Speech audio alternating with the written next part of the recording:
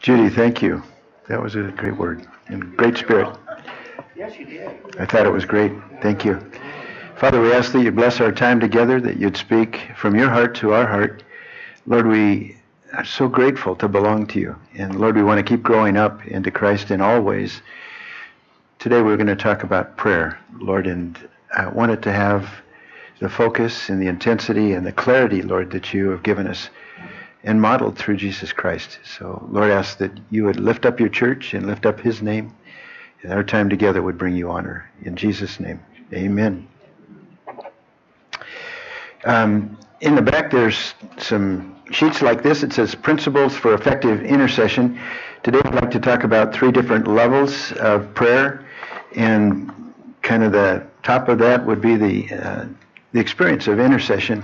So like this building has 3 levels to it. This first floor, second floor, third floor. You can't do without the first floor.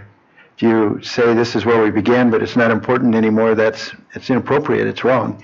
The whole building would collapse if somebody were to knock this part of it out from underneath. So they're built on one another. And in prayer we can go as far as we want to go, but there's a cost to it. And we have to decide if we're willing to pay the cost and if we understand it clearly enough. Alex, welcome. And Jonathan's up here, so you're welcome just to go straight up there. Yeah. Thank you. Glad you're here. So I don't believe there's anything that our enemy will come after more earnestly and is more intent in destroying in our life than our prayers and our prayer life. And so it means to me that there's nothing that we need to guard more diligently than that prayer life. First of all, because it's the way we communicate with God. And if that communication is limited or hindered or cut off, we're left just stranded. We need to hear from God, know that he's alive and he's active in the things that he's called us to be a part of and where he's leading us. Pastor Dave's been doing a great job on the practical implications of our life in Christ. But we can't do that without knowing what God wants and listening to his voice and having the experience of walking with the Holy Spirit. It's also important for us to be able to understand the intensity that God puts on prayer too. Like Ray was reading earlier this morning or reciting, Colossians 4:2 says, be devoted to prayer. So it's not just something that I do, but it's something that I'm pursuing passionately. And I'm committed to this. I'm devoted to learning how to grow up in this whole particular area. And then a lot of our want, people will say, well, I don't have this or that, or we're in trouble here or there. James 4:2 goes on to say, you don't have because you don't ask God. A lot of it is we start thinking, well, what person can help me with this or that?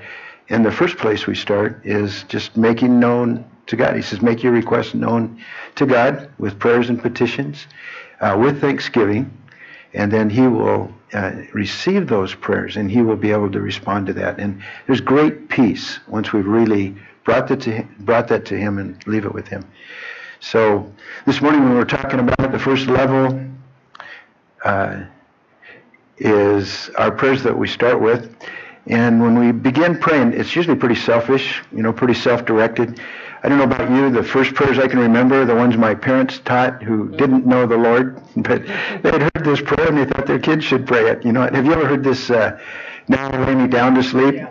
I pray the Lord my soul to keep. If I should die before I was thinking, even as a youngster, so are we worried about dying tonight? I'm 5 years old and I'm thinking that's the whole crux to the prayer is if I die before the morning, I hope God takes whatever a soul is, and people start that way and we begin to move on from there into, things mostly about my life and my family, because those are closest to home and mostly requests. Here's what I want. This is what I desire. And we begin to work through that part of our life. And sometimes people don't go any further than that. They present their laundry list to the Lord in the morning. It's kind of like, the gentleman's gentleman or a maid or whatever, and you just kind of flip out this list and you just say, would you take care of these things today? I want you to take care of my family, our finances, my health.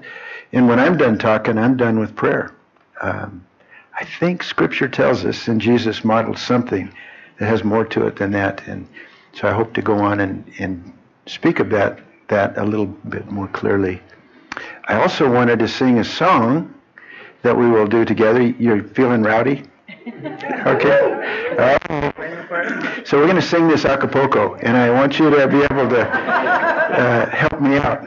All right? And some of you remember what goes with it. So we'll go through it one time, and then we'll try this. Okay? You ready? Yeah.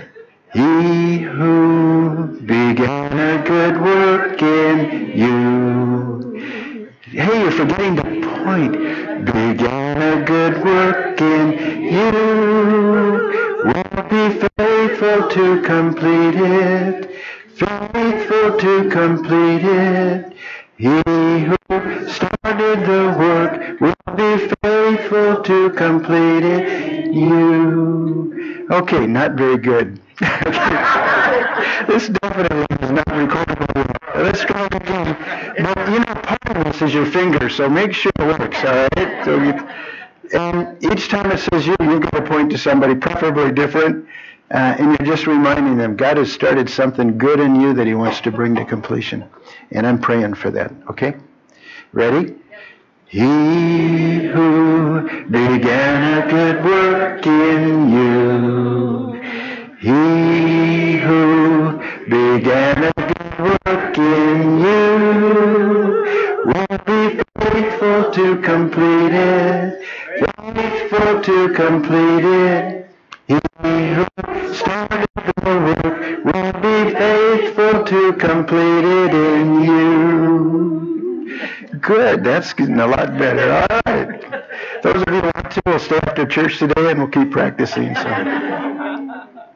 Do you remember any of those first prayers and kind of how they were directed and where you were at? And again, most of those, like I say, are pretty selfish. And as time goes on, and it's not because God doesn't want to know what your requests are. I think as we mature in this first level of prayer, we begin to maybe examine some of the scriptures. For instance, where it says in 1 Thessalonians 5:17 to pray without ceasing. And you think, well, that's impossible. How do you do that? But I think the way God wants it to happen is a very practical matter. And it's to begin as we grow to bring everything before the Lord. So sometimes people say, well, I don't need to pray about everything. And maybe you don't. But I do, because I don't know how to pray without ceasing, without praying for everything. And I'm learning that my speech is not what it's supposed to be.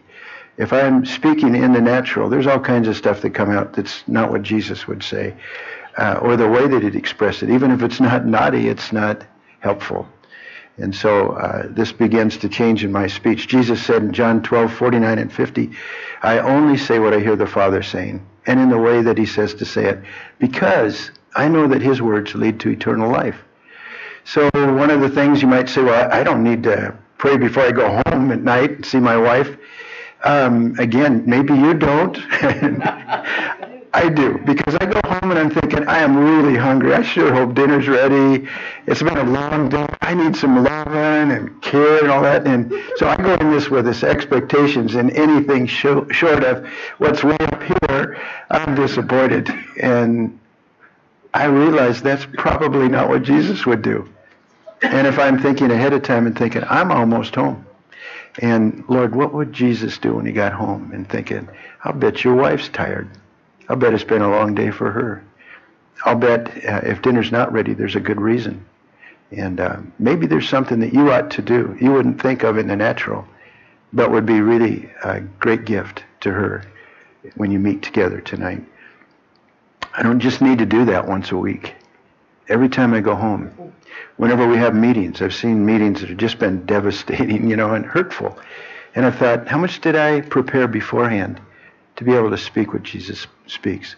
So it tells us, in 2 Corinthians 5:10, verse 5, it says, bring every thought captive into obedience for Christ. And so I'm thinking, whenever I'm in a meeting, when I'm with people, when I'm trying to communicate or deciding right actions, I want to do what Jesus did. And it says in John 5:19 that I only do what I see the Father doing. So I'm asking, how would you do this? Not just how you would speak, but how you would do this. So as I grow on this level one, it's realizing that, for me at least, there's nothing outside of everything that I want to bring under His authority and His control. And the Holy Spirit who lives in us is waiting for permission. He's not going to kick the door down to your heart, but he's waiting for permission. Do you want to do this? Are you still good enough to do this on your own? Or would you like me to take the lead? And if you ask, I'll do it as long as you'll follow. If we just want to know what his opinion is, we don't want to follow, you'll find that that distance of his voice gets further and further apart. So what happens is we start out pretty selfish, and then we begin to mature, and it goes from what I want to more and more what he wants. What do you want today? What do you want from this conversation? What do you want from my marriage? What do you want with my money? I mean, what do you want? Every part of my life, there's no part that I want you to leave untouched. And I want to be more and more like you want me to be, and that's like Jesus. So that it's about God's wants and not Jerry's. If we come to that kind of a place in this level, then God says, would you like to take another step? And when we do that, we begin to think, I really need to understand how you think and how you make decisions and how that's different than how I make decisions. Because I'm serious about this pilgrimage. I don't want to stay in level 1 prayer, which I think most of the church is at. People get started some kind of prayer that's comfortable for them, and that's where they stay for the rest of their life. Mm-hmm. God said, if you want to take another step up, I want you to learn how I think. And the best way to do that is with my word. Plant my word in your heart and begin to speak the things that I'm teaching you that are different from the rest of the world. So Isaiah 55, 7 and 8 says, God says, my thoughts are not your thoughts, and your ways aren't my ways. And then the next verse is, as high as the heavens are above the earth, so are my thoughts and my ways above yours. So God's saying they could not be further apart. And if you want to pray with my heart in this, then you need to be able to understand how I think and what I want from this. And then our thinking begins to change, and we begin to say, okay, Lord, I'm willing to give up everything that I put my stand on in terms of personal preference, the world's wisdom, all of that. And I'd substitute that with what you have to teach me. So Proverbs 3, 5, and 6 says, to trust in the Lord with all your heart. Don't lean on your own understanding, but in all your ways, acknowledge him. God, I need you here. Even though this is a common event in my life, it's a redeemable event that ought to be better than it is already.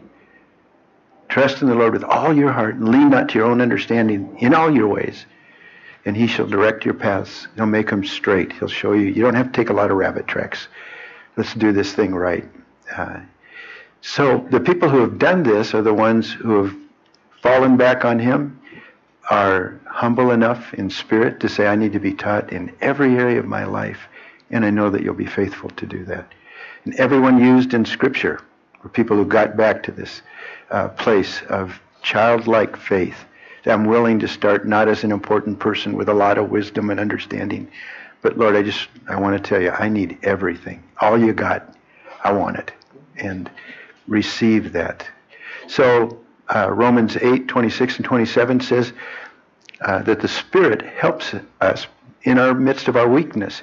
He knows that we haven't got it all figured out and we're not all together, but he helps us in our weakness. And the Spirit himself makes intercession for us. And oftentimes it says with groans or utterances that are beyond human words. So I don't know what you think about this, but there are times when things happen in our life and there's no adequate words for that.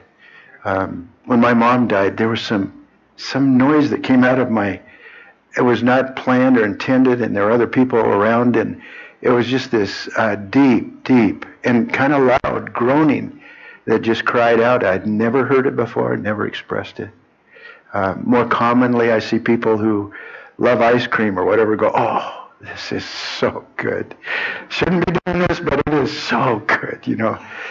We see a baby, and you just hear noises when people look at babies, you know. There might be some real words behind that, but they don't come out. It's just kind of, oh, you know. My wife and I are taking over a baby carrier that Betty gave. It's just a little perambulator. It's real cute, old, and just for one of our granddaughters to play with.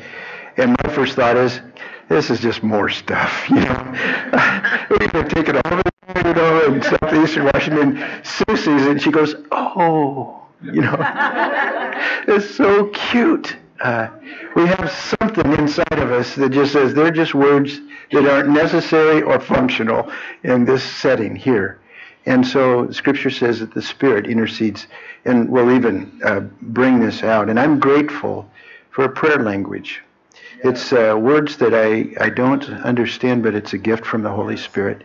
And when I come to a place where we've had our children's lives had been at stake at times, and I cried my eyes out and I poured my words out, and then something else just comes in, and the Holy Spirit expresses what I had no ability to express before and puts that whole thing at the feet of Jesus. And there's this, that's good. Everything that needed to be said was said.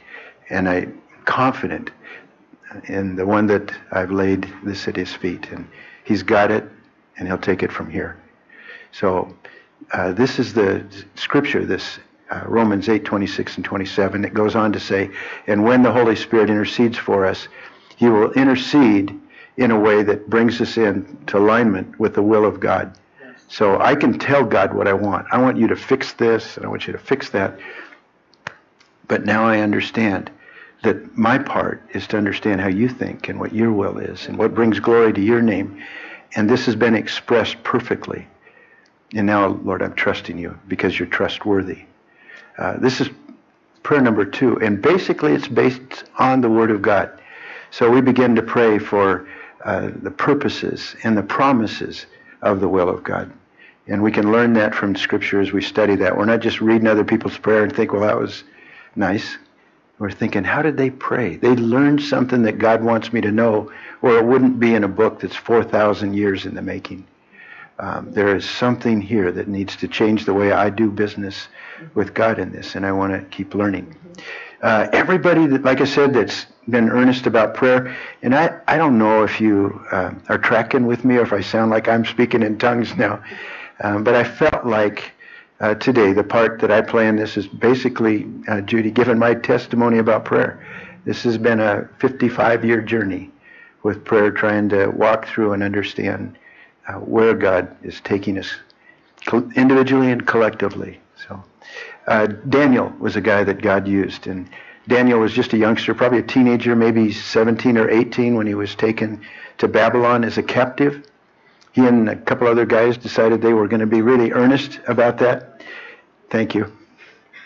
We're going to be really earnest about that. And so the first challenge that they had was they were asked to eat food that had been sacrificed to idols. So a lot of the meat that was supposed to be this rich fare of the king, and they were kind of raising up promising young men and putting them in positions of leadership to work for Babylon, even though they were captives. And he said, I won't do it. I won't eat meat that's been sacrificed to idols, and took the risk of being killed for disobedience. And he just said, I'll do something. I'll make a deal with you, okay? If after 10 days we don't look better than all the other young people who are eating this fare because we're being obedient to God, then we'll go back and we'll eat what you tell us to. But if we look better and if we're doing better in this training process, then will you let us continue, because we're trying to be faithful to God. And God blessed them, and they were 10 times wiser and elevated above all the rest of the young people that they were training for leadership. And then as time went on, this happened again, another opportunity. They were told they had to sacrifice and worship only the king and an idol that he had made, and they refused to do that. Some of you know about the furnace. And then chapter 6 of Daniel,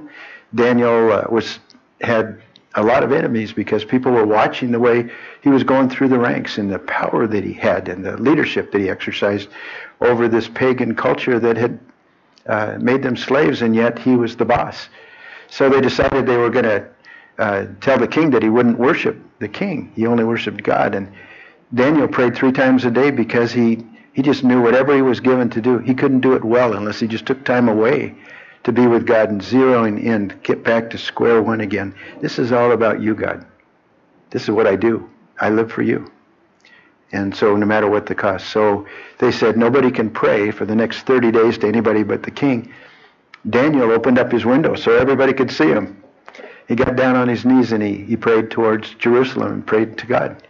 I worship no one else. So these guys who were upset with him grabbed him and brought him into the king, and They threw him into a lion's den. A lot of you have heard that story, and God kept him through the night. You love me, you serve me, I'll care for you. And they pulled him out, and the king loved Daniel, and he was so excited about it. He just embraced him and held on to him and said, "There's no God like your God." You know, it was a tremendous witness. And then he took the guys who accused Daniel and threw them into the pit, just in case people might think those lions just weren't hungry before they hit the floor. They were goners. And, you know, I don't know what you think about all that, but this is real life. And we have to decide if God is somebody who intervenes in real life to make a difference in the way we live our life, and then the impact of that difference on the world around us. Or are we just like everybody else?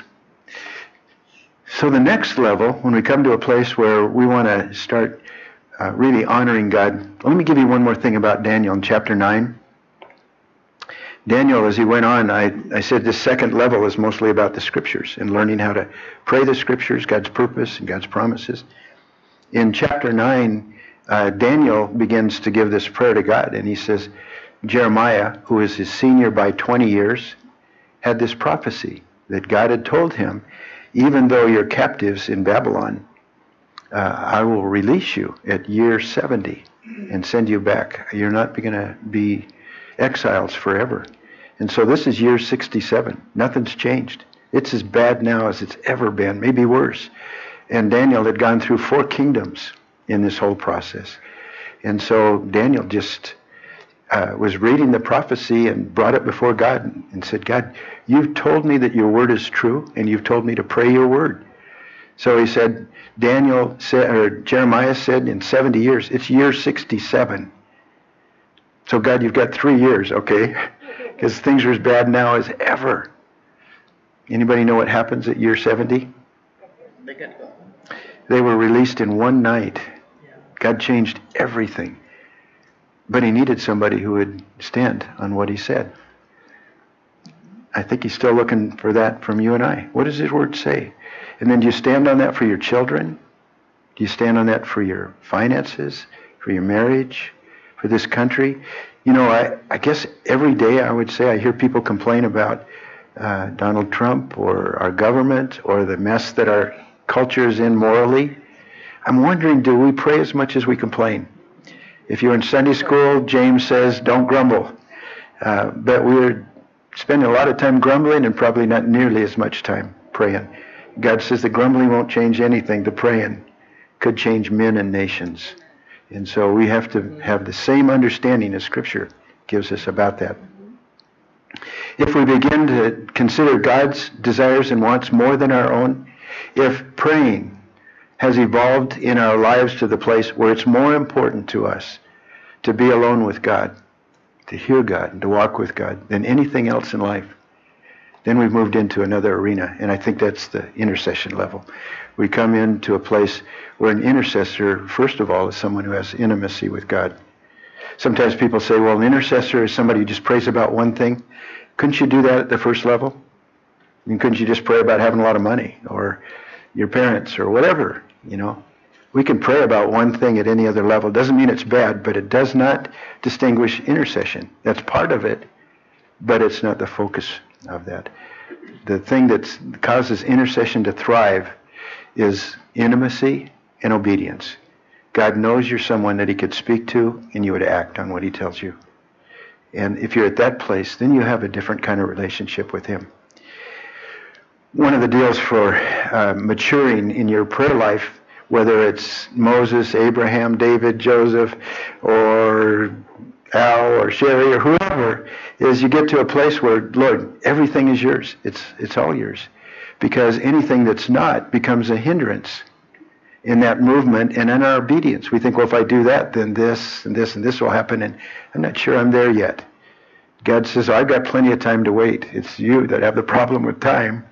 If you're ready to keep going, then everything is laid bare and open before him.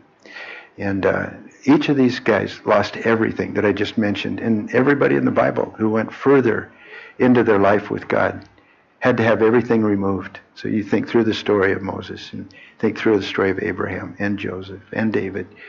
They had everything taken off the table for them. And even Job, who went through these difficult things. But in place of that, they got the life of God. That came in like nobody can know when God is one of many things in your life. He becomes the critical issue in your life. And then when he is the preeminent issue, these guys had things, whether it was John or James or Paul would say, I've been crucified with Christ, Galatians 2:20. I no longer live, but Christ lives in me. And the life I live in the flesh, live by faith in the Son of God who loved me and gave himself for me. It's all about that relationship. And when he does that, then we have this experience of depth and intimacy with him. James says something similar in John 2. 1 John 2, 15 to 17, and James 4:4. And they all got to this place where you're it for me, God, and I trust you. You're generous and kind and loving, but you don't want me to compete with any other idol or any other false god. When I'm at that place, then I can begin to move on to a place of divine romance. And, you know, I didn't grow up in a family that hugged or said, I love you. Any of those kinds of things. It was really strange for us to hear that. We thought it was weak. You know, we'd see people say that and we just think, oh, you know, that, you know, for us, my heart's changed about that. I love to hug. And I love when we can say I love you to one another and really mean it. And God moves us into a divine romance with him. And you have to know that he's real before you can move into a relationship that's that intimate. So, for instance, in Genesis chapter 5, verses 21 to 24, it talks about Enoch. Enoch's father was Jared. His son was Methuselah. He was kind of sandwiched in between these two guys. And it says, Enoch walked with God, and then he was no more. I get this picture in my mind of God showing up at the door first thing every morning and say, Enoch, are you home? And he said, yes, I've been standing here at the door waiting, Lord, till you came. And he'd say, well, come on, let's go for a walk. I got so much I want to share with you. So excited about being with you today. And Enoch says, oh, it is the best part of my day. And so I'd go out for a walk for half an hour, and then it was an hour, and then it was 10 hours. And finally try to get back before dark, you know. And this goes on, and finally the scripture says, and then he was no more. God said, you know what? I'm not satisfied with this hour or 10 hours a day. I just want you with me all the time. So we're going to go for a walk and not come back, okay? I'm thinking, all right, I'll take that. This is the divine romance that God is wooing us to, that's closer and closer to his heart. Sometimes people wonder, and I used to tell my kids when I was doing youth ministry, I want you to read Song of Songs. You know, it's this intimate relationship between a man and a woman, and some of it's kind of graphic, you know, and I think, well, they're in bad enough shape already. I'm not going to have them read this and then try to explain all this stuff to them. So I didn't read it for a long time. And then I began to realize it's a divine romance. It's intimacy with God that, in a way, God can only express. So, like Song of Solomon 7:10, says, you belong to me, and you are my desire. This is God speaking to you. You belong to me. New Testament would say we were bought with a price. But you belong to me, and my desire is for you. It's not because I can rule over you or control you or hurt you. I just want to hang out with you. I love you like a much-loved friend. And just a beautiful experience with that.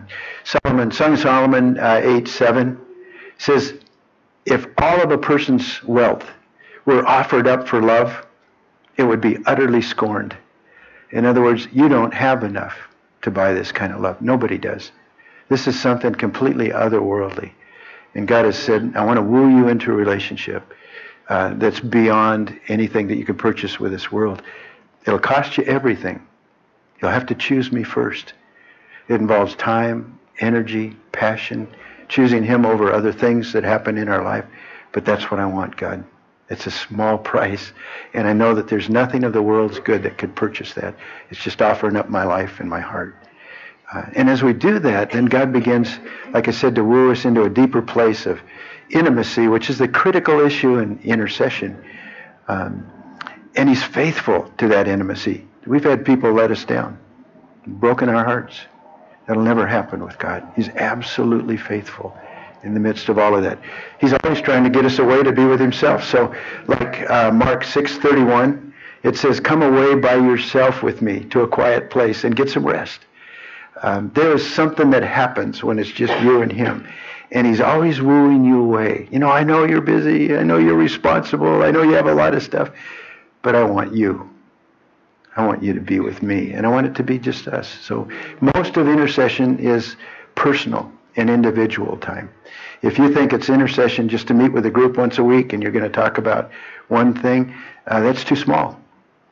But if you have experienced intercession and God is wooing you away to be with him, then you come together with others who have that same experience and you're like this.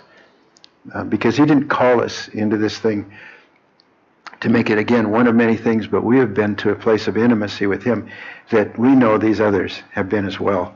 And then what God calls us to do in the Holy Spirit is just powerful.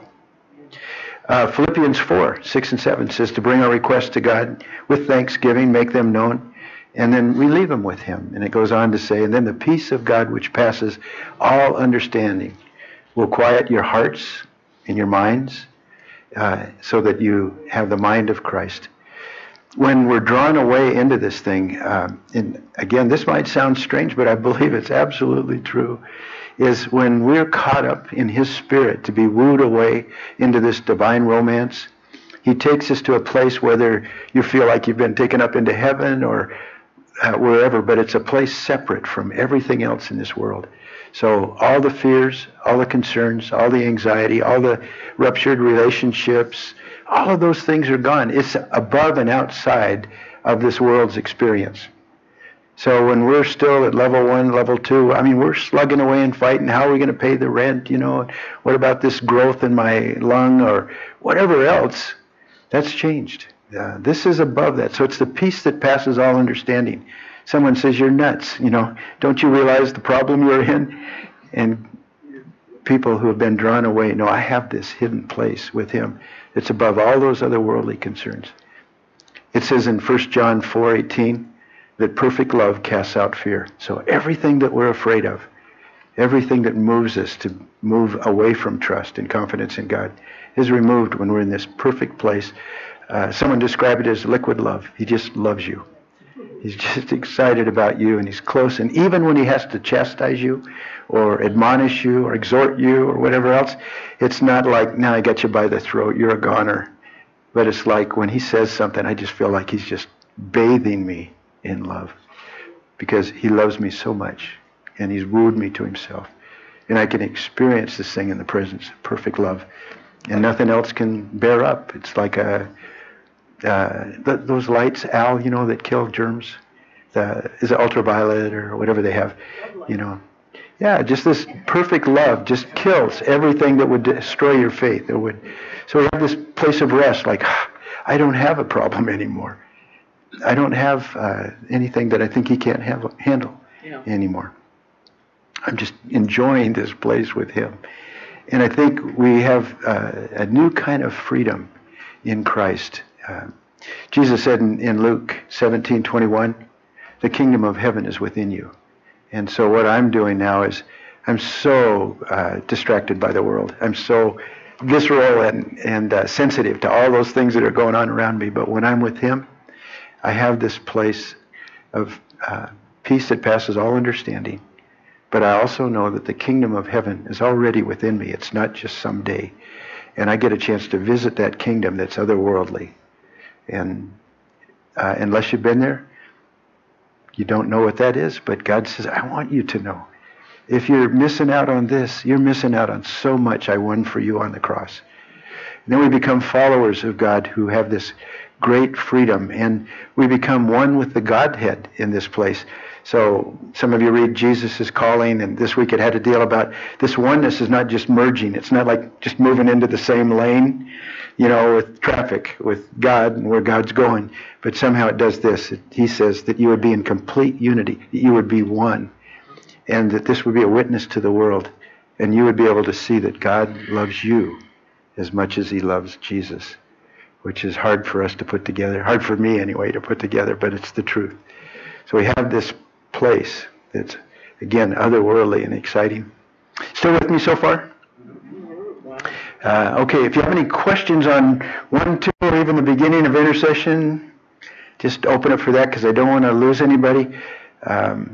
Part of what I want to do too is if some of this is new, that you just be leaning forward because it's such good stuff that God has for us. And when we get kind of razzled inside and distracted and we just think, I don't know if I can take much more of this, God's already made a provision. You could be at the doctor's office. I mean, you could be getting your driver's license or whatever else, and all this is going on. I had a moving experience had a root canal this week. Usually I'd be thinking, this hurts, and what's he doing? Why does it take so long and all that stuff? It was such a sweet time for 2 hours. And when we were done, the doctor just grabbed me, who's new to me, and he just said, would you pray for me? And he was an hour behind because of my thing. And he said, would you just go into my office? Had a glass window, so people kept walking by looking in there. And he just said, I need help with my shoulders. This work is hurting. My family's got all kinds of problems. He just started unloading. And I thought, Lord, we don't really even know each other. But there's something that went on during the midst of this work that God said, there's a peace here that you need to know. And so he was able to move on to the next thing. He does that with all of us. Sometimes we're distracted by the circumstance instead of bringing that divine romance into the bakery or the grocery store or the gas station. God said, I got my people all over, and I want you to be that one who can bring that kingdom in with them. So I'll try to pick this up a little bit quicker, too. I don't want you to be late for your turkey. So one of the things that we need to have in our heart is this confidence about God's affection for us. Jeremiah 33:3 tells us, call to me. We get into this place of intimacy and there's nothing you can't talk to me about. Call to me and I'll show you great and wonderful things you don't know. Jeremiah 31:3 says, and I have drawn you with cords of loving kindness. I've loved you with an everlasting love. It's not just for today. This is always the way I've felt about you. But I want you to come into the reality of the awareness of that and not be afraid to come boldly to the throne of grace.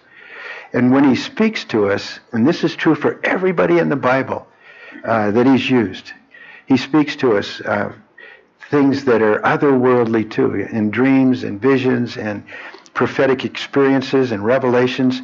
So we have this sense of intimacy first. It says, enter his gates with thanksgiving, his courts with praise. I don't come in with my laundry list. And when this intimacy begins to blossom and mature, then he says, I've got some things I want to talk to you about. I want to talk to you about your wife, or I want to talk to you about your finances, or I want to talk to you about your children. And he just fills those conversations not with panic or fear, but with love, and gives us insight we'd never have. Some of you heard the story of Noah, my youngest son, and he just went crazy when he was about 5 or 6 years old, stabbed his brother with a pair of scissors in the back of his hand, and there was blood all over, and his mom came up to rescue the situation, and then he threatened his mom, That was too far for me. They called me from the church at Midway there and said, come home, and I was going to give him the best spanking he's ever got, to let him know this is not permissible. And in the midst of my haste and frustration, I was going to give him a good one. God said, don't you dare. He's got a broken heart.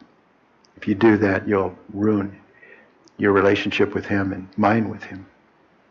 And so I just got down on my knees, and he's still, with his scissors. And I just said, no, I am so sorry. And I started to cry. And he dropped his scissors, and we hugged, and I said, can we go for a walk? Kind of felt like Enoch, We went for a walk, and he just sobbed and sobbed and sobbed. But by the time we got home, you're hard to look at. By the time we got home, there was a whole other place with the whole family as well as with us. And I thought, the wisdom of the world would say, this is not permissible. And I'm going to teach something you'll never forget. And God said, you'll lose the relationship. That's the greatest thing in the kingdom. So, I think the point for that, and Noah, by the way, is one of the most tender-hearted men I know of now. At 6'3" and 250. Yeah. I've tried to give him a swat a couple of times, but it's too late. Yeah. Yeah, he just thinks I'm being nice. So, anyway, one of the first things is this, being open. God, I want to hear and see in any way you can get through all those brain cells that's so stuck on the world's wisdom, that you can speak about things that are going to happen, that have happened, that I can do better, so that it's all about him and not out panic. And then the next thing is the voice of the Lord. He's promised to speak. My sheep hear my voice. They know me, and I know them, and I know them by name, and they follow. So you don't just hear, but I promise, God, whatever you say, I'll do. And John 10:4-27, and Isaiah 30:21 says, and as you walk along, you'll hear a voice behind you speaking into your ear. This is the way that you should go, whether you turn to the right or left. I'll tell you how to do this right. But you got to ask. If we think we're so smart in any area, like I got this, I need your help over here, but this, I got this. Friends, that's a recipe for brokenness and disaster. So everything, Lord, bring every thought captive into obedience for Christ. And then, so this being open to any way that he'd speak to us, his voice. The third thing is learning about his love, just how much you're loved. Zechariah 2:8 says that you are the apple of his eye. I don't know how you feel like you are to other people, what value you have in front of other people.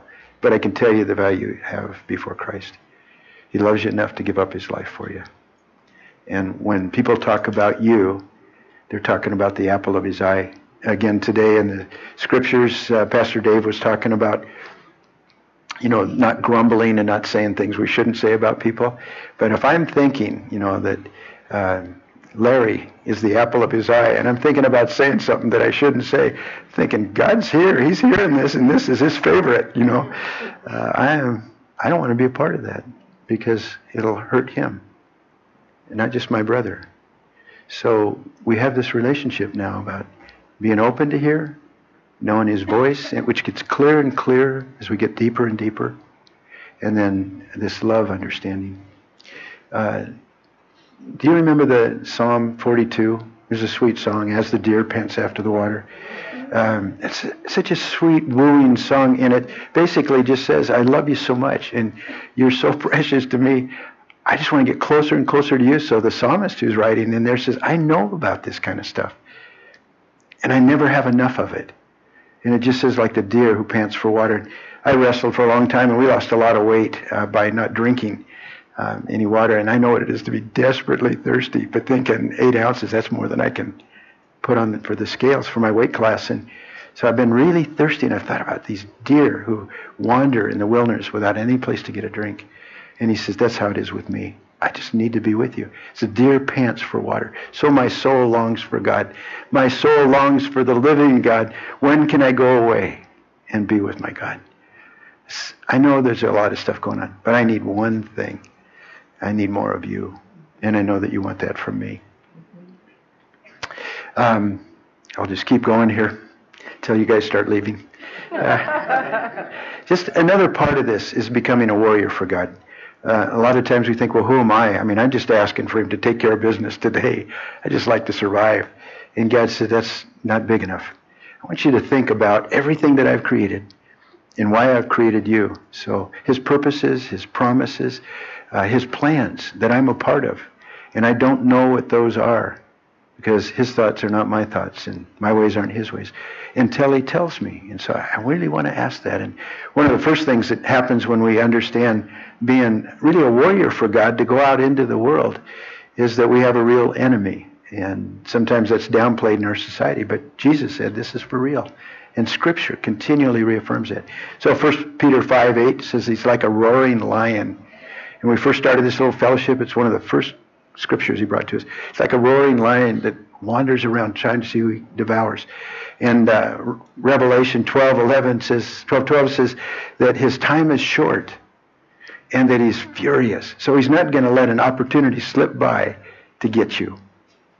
And so when we're talking about being a spiritual warrior, we need to know, first of all, we have a real enemy. And to my way of thinking, friends, we only have one enemy. It's not the guy that stole my car. It's not the guy that cut my wages or the guy that hurt my daughter or whatever. It's not my enemy.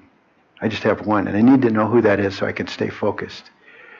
And then it tells us that the weapons we use, even though we're part of the world, we don't use the weapons the world uses. In 2 Corinthians 10, 3 and 4, it says the weapons we use have divine power to bring down strongholds. So the real evil, the real enemy behind all of that stuff, when I'm interceding, God lets me see that. So it looks like I'm going to be going with a couple others to the Middle East again, and God is doing miraculous things, some of which we can't tell you right now, but the highest levels of government are coming to Washington, D.C. with us in February, and just there's a movement that's just stunning through all of this. And you think of all the evil that's been perpetrated and all the people that have died there and what's behind that. And if we know what that is, then we can really go after it with divine weapons to bring down strongholds in areas that's been unmovable by guns and bombs and all those other things. It's just gotten worse. But God can do something that brings healing and changes the whole circumstance. And I'm excited about that, and we'll tell you more later, but this is where we have to function at an intercessory level. Maybe some areas just to mention specifically. I'm throwing stuff out because for another day. Some of the areas to be concerned about are salvation issues. For instance, when Jesus said, go into all the world, Matthew 28, make disciples, all power in heaven and earth has been given to me, and teach them everything that I've taught you. So every one of you have a sphere of influence. And whatever that sphere of influence is, you have a responsibility. God says, I want you first of all to show them what it's like to be in intimate, divine romance with me. So they know this isn't religion. We're not calling anybody to religion. We're calling them to life in Christ through the power of the Holy Spirit. And I better be able to model that first, teaching them to obey what I've taught you.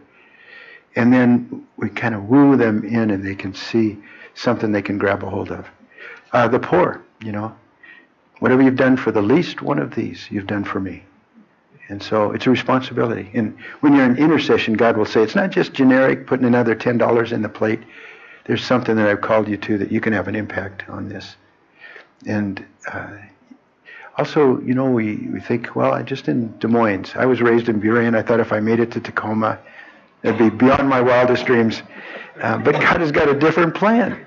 So he says in Isaiah 19, and I'm praying on the plane one time, and I'm just thinking, Lord, I am the lowest man on the totem pole. You could pick anybody who could do a better job, but why am I doing this? And he says, because I've given you a vision and a mission, and you're willing to go. Isaiah 19 says this. It says that in that day, this is a prophecy, just like the one Daniel followed with Jeremiah. In that day, there'll be a highway between Assyria, Iran, this area, and Egypt. And the two will come together and worship. And there'll be a third, Israel. And I will call Assyria my handiwork, Egypt my people, and Israel my inheritance. God has this plan that nobody in the world would buy into. But I believe it because it's God's word. And there are people who are in this place of intimacy with God who have taken his promises and will remind him like Daniel did about the 70 years and said, God, you said this. Now we're going to go for it and see this become a reality. I don't think everybody will be changed, but I think that there'll be many people from this whole Middle East that'll be one for Christ. Okay, how about Ezekiel 22:30? Florence. Ezekiel 22:30 says, I looked for a person who would stand in the gap, but I could find none. And it's so tragic because the next verse that follows that, it says, I would want to relent from the wrath that I'm going to pour out, but because there was no one, I'm going to bring them under judgment. And it's not an isolated text. I was reading Amos 7 in the first 6 verses there, and it just says this, because of the sins of the nation and their failure and their rebelliousness, it says I'm going to bring, locusts on the land, and they're going to strip it clean, and everything that you need. The idea is that everything that's important, whether it's a stock market that crashes or whatever, everything that you depend on for your livelihood and income and commerce and all of that, I'm going to wipe it completely out. I've given you enough chances. This has gone on long enough. And Amos began to pray. And he said, oh God, we're so small. We're so desperate. We can't do anything without you. God, if you do this, we'll be completely wiped out. And so God says, I relent. I won't do it. And then God says, but I think what I'm going to do is bring a fire. And this fire is going to come and consume everything, even the water that you depend on. It'll all be gone. And Amos said, oh God, please, we need you. We've sinned. We've failed you in every way. But God, we ask that you would relent. God says, I relent. I looked for a man or a woman who would stand in the gap and would pray, but I couldn't find any.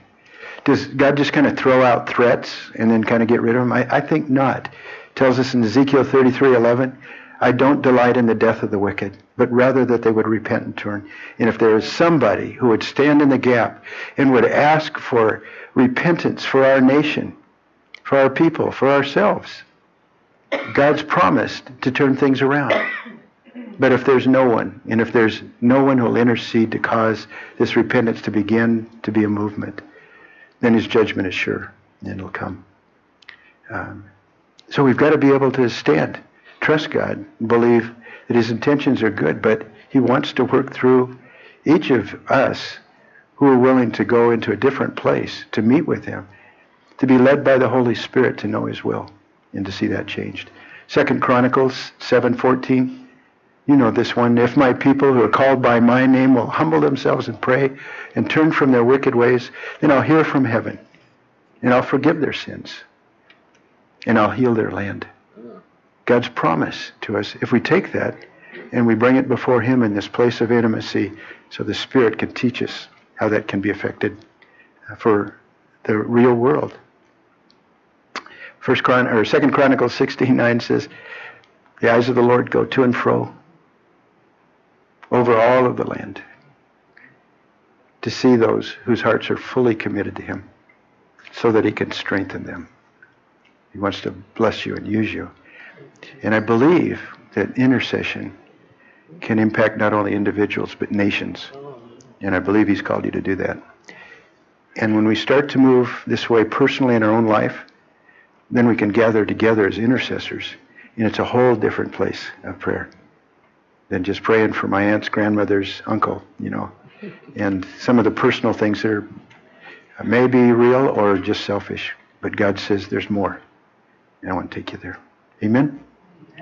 Okay. Father, we love you with all of our hearts. Lord, we need to understand what you do that's different than what the rest of the world does. And some of us are stuck. We've been doing the same things the same way for a long time. And Lord, today's not meant to be criticism in any way. It's just meant to be there's more. There's an opportunity to do something that the world without Christ can't do. And to experience him together in a way that changes the world. We believe this. And those, Lord, who have stood on your promises have changed the world around them. We want to be like that. And Lord, when has there ever been a time that's been more desperate for people who get this? So help us, Lord, and open up our hearts for the sake of your name. Amen.